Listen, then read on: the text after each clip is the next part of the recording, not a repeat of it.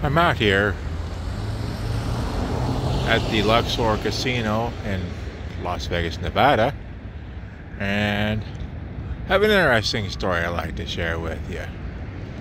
Everybody knows about the world famous buffet at the Luxor. It used to be called the Pharaoh's Feast, but not very many people know that there's actually two all-you-can-eat buffets here at the Luxor Casino. And a lot of people go, well, I go to the website and find out that they got freaking just one. Well, let me explain. You see this here beautiful light that this Luxor emanates right here, this beautiful beam right here? Well, this beautiful beam of light is actually derived from a heat source. And during some nights, a lot of bugs are actually driven to this beautiful light here. Well, another thing that attracts the bugs are bats.